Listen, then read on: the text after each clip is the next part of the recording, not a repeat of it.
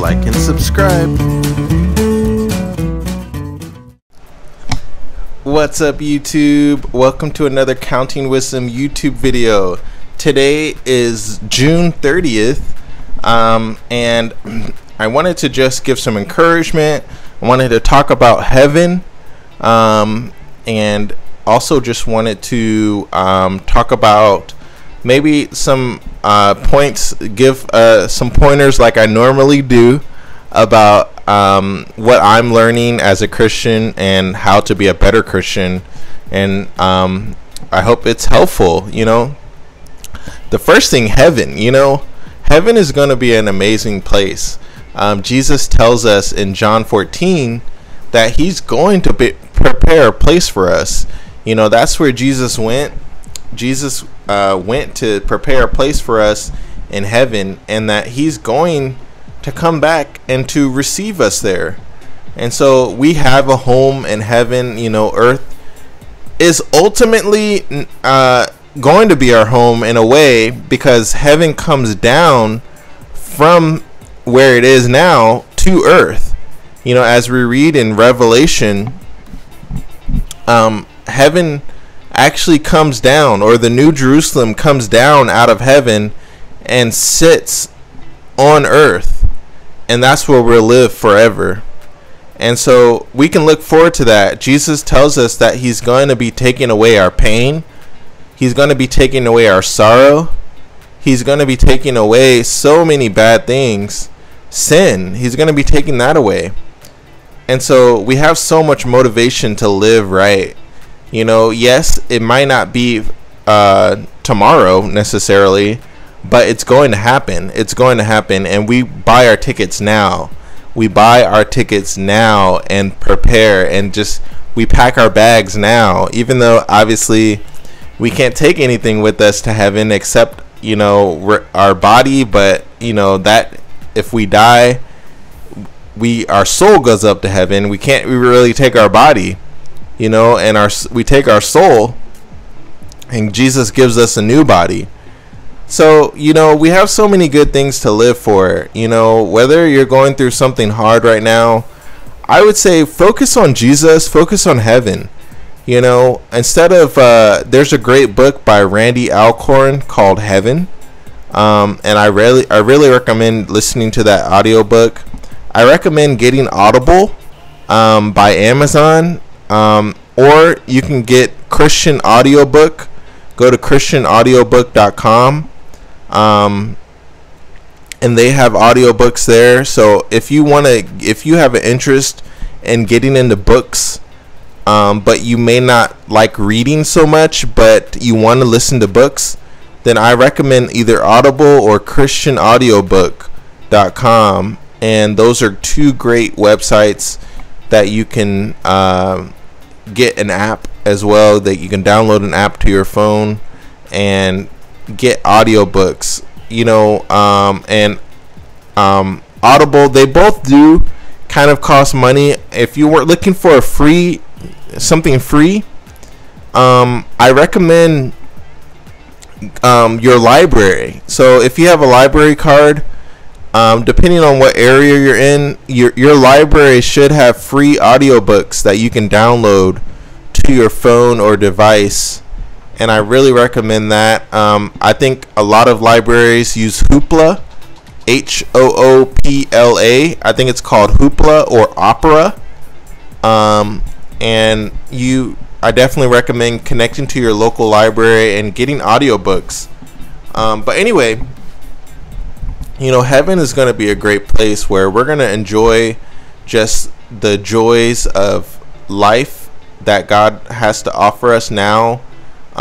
For example, how we fellowship with one another.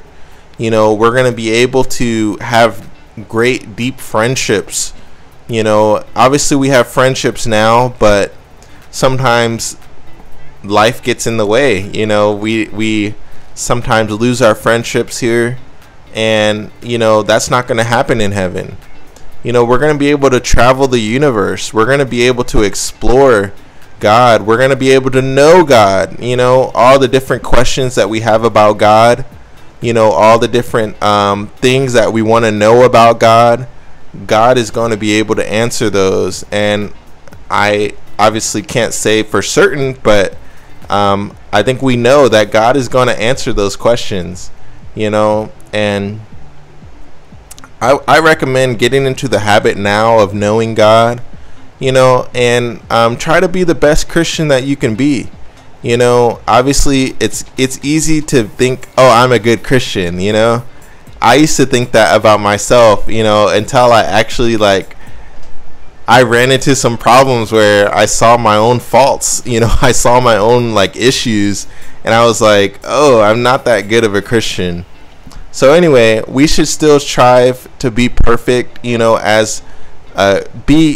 Christ, Christ can make us perfect. Even though we as people might have faults, we might do things wrong, let's believe Christ to make us perfect, to complete us. And so I recommend putting your faith in Jesus, believe Jesus, call on the name of the Lord today, and you will be healed, you will be saved. And that's where we get relief from our problems. If you're having an issue, whether it be addiction, whether it be anger, maybe you're an angry person, maybe you have trauma in your past, Jesus is the answer to everything, all your situation. He really is, and so we have to trust him. We have to put our faith in him every day. It's not just a one-time thing. The Christian walk is hard. It's hard because we have temptation. We have things, the world, we live in a world full of wicked people, and we having to not be wicked ourselves. We're having to resist temptation. We have a spiritual warfare going on. We have spiritual beings who are evil that are attacking us.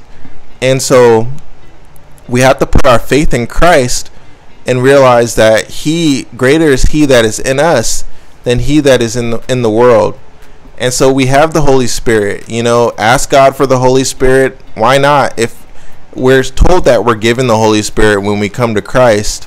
But, if you want to ask God for the Holy Spirit, why not ask him? Jesus says that God, he will give good things to those who ask him. Ask God for good things in your life. If you feel like you don't have good things in your life, ask God for good things, and he will give those good things to you. The Bible says pray about everything. So any topic that you can think of, whether it be death and dying, whether it be your relationship problems, whether it be money issues, whether it be how your emotions are going, your feelings, God has answers for us. And so anyway, I recommend get involved in your church, go to Bible study, try to serve in your church. And so I just left Bible study tonight. It was a really good message. It was about Paul. We're studying the heroes of faith, and I'll just share a little bit if you're interested. Basically, we learned how Paul is kind of a fighter. He's kind of a guy who gets things done. He's a guy who is willing to fight for Christ, but he was also a sinner. He called himself the chief of sinners. And so, today, if you feel like, oh, I've sinned so much, I've messed up so much, how can God accept me? Don't let that be an issue. Come to Christ today, and you can be a better person. It may take some time, but be patient, and that's the other thing I want to tell you, is that one of the fruits of the Holy Spirit is patience. And sometimes God has us wait for the things that we want. And sometimes we have to wait, but we have to realize that God is good, that he is so good, and he's only good, and everything that we think about God, we have to filter through that God is good. There's even in a psalm, there's this guy in the Psalms who had this perspective. He had the perspective of, God, what I'm suffering, it was good for me. That's what he said in Psalm 119. Definitely go read what I'm talking about. But he was like, God, what I suffered was good for me. Isn't that crazy? And so, sometimes I find myself, I'm kind of like, oh God, I don't want to go through this. Why am I going through this? But then I have to take the perspective of, what can I learn from this? God, I feel like God every day, he's helping me get through some of the hard moments where I feel like I want something in my life. And, God is getting me through those moments where I feel like, how can I get through this? And so anyway, God wants us to be persistent. If you're a new Christian out there, it's going to be hard. You're going to face challenges, where you're like, it's not easy. But, you're not guaranteed to face challenges. But at the same time, you might go through something that's kind of difficult. And so, I've been through something that's kind of difficult. I've been through a few things, more than a few. And so, yeah, we face challenges, but trouble doesn't last always. That's the good news. The good news is that, the Bible has a nugget, and it has a few nuggets. One of those nuggets is that God says that whoever would love life and see good days, right there, we don't have to go on yet, but right there he says, whoever would love life and see good days. That means that we can love life and we can see good days. But he goes on to say that, let him keep his tongue from evil and his lips from deceitful speech. Let him turn from evil and do good. Let him seek peace and work to maintain it. And so we have to work for our peace. God wants us to put in effort. He does a lot for us. He probably does everything for us, but in a way that we put in effort ourselves. He works through us, And so anyway, also remember to get wisdom. This channel is about wisdom, and we have to remember to get wisdom, and learn about what you're going through. Obviously Google is so great. Searching things, the internet, you can find a lot of articles. I recommend, if you're a woman, following Bethany Hamilton. She lost her arm when she was a kid to a shark bite, and I find her encouraging because she's a woman of faith. She has persevered through challenges, through ongoing challenges. She's a mom, and that's a challenge in of itself, being a mom, and so she's a mom with one arm. And so I recommend watching her movie, and she has a newer movie called Unstoppable that came out in not so recent years. But anyway, there's some other things that we can talk about. Like the New Jerusalem, the New Jerusalem's coming up. That's one of the next things that's on God's prophetic timeline here, is that, God's going to bring down the New Jerusalem from heaven, and so Jesus is the one that qualifies us to get into the New Jerusalem. And, we do have to put in our effort. We have to break off sins. We have to confess our sins. I did that today, just about something that I kind of already confessed it before, but it just kind of came up in a conversation that I was having with a pastor. And so, it's good that we confess, because God says that he can cleanse us from all unrighteousness when we confess our sins one to another. So that's so good. So anyway, end times, I guess as the world, what are we expecting? I think we're expecting the world to get more challenging, the world to get more evil. That's what you're going to be seeing in the world. You're going to be seeing people rebelling more. You're going to be seeing people not being godly.